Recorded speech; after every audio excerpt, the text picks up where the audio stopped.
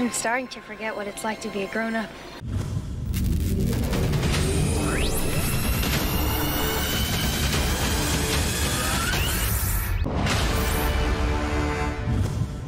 Hello everyone and welcome to Action RPG. I'm your host Aaron, and for today's video I am very excited. This is the type of news that I love covering.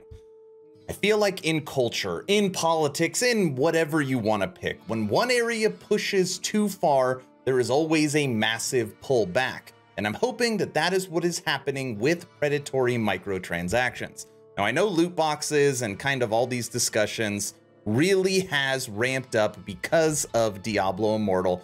So I'm hoping that Blizzard took it too far and now we start seeing the pullback. Obviously, it's still really early on. Right now, it's just threats, but definitely a step in the right direction. You could hear the conviction, you could hear the energy in my voice.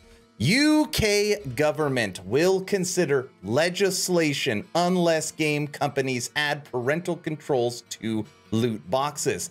And this honestly seems like a no-brainer, okay? Like, why is this not already established?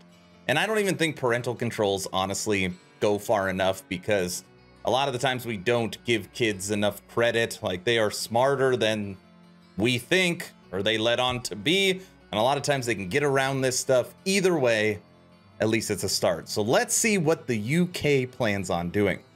The UK's Department of Digital Culture, Media and Sports, DCMS, has seen enough evidence related to the harm that loot boxes have on children and young adults, and is now demanding that game companies act. Now, obviously, they are focused on children and young adults, people that are under the age of 18. A statement from the government body is calling on the entire gaming industry to impose parental controls on purchases for gamble boxes. I like how they put gamble boxes, or face legislation. Now, I have the entire gov.uk press release on what they are actually saying. It's unbelievably boring, a lot more jargon and stuff, blah, blah, blah. So I'm actually using this article because it's kind of the Cliff Notes version that gives us all the information we need.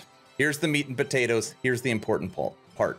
This call to action was spurred by the DCMS request for evidence on the effects of loot boxes, which found that those who bought such boxes were more likely to experience gambling, mental health, and financial harms, and that children and young people are possibly more susceptible to these effects.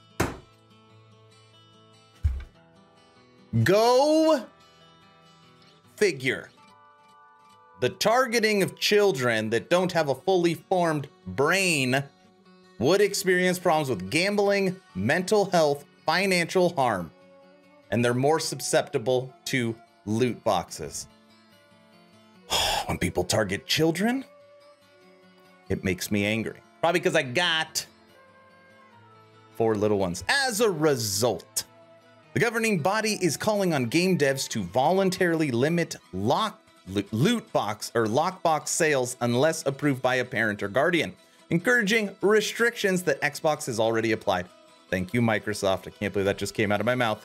The DCMS is also planning to bring together gaming companies, platforms, and regulatory bodies to develop protection measures. If these measures are deemed insufficient, the government is threatening that it will not hesitate to consider legislation or curtail the monetization practice.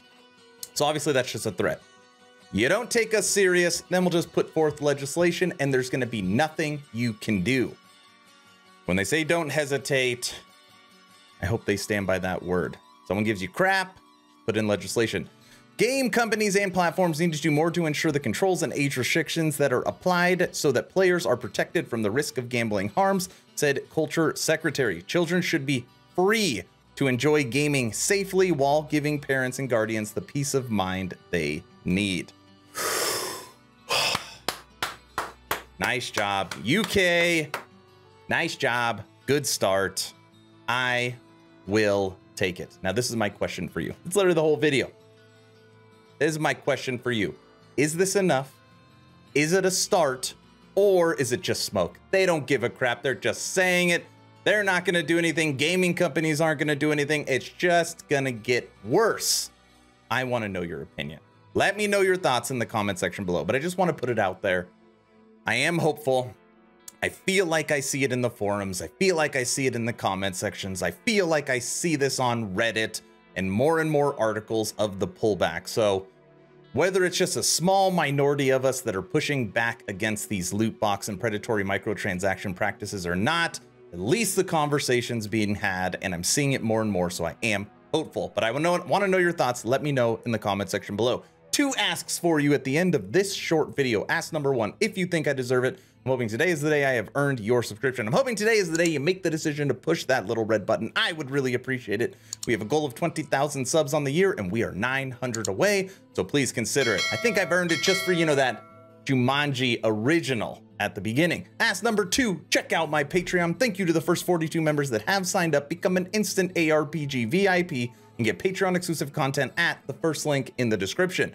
We have a weekly podcast, weekly blog post, access to my VIP on Patreon, access to me, and a special title. And depending on which level you sign up for, we could also make content together, stream together, lot there, first link in the description. That's all I've got. Hopefully you were entertained or at least learned something. Aaron, out.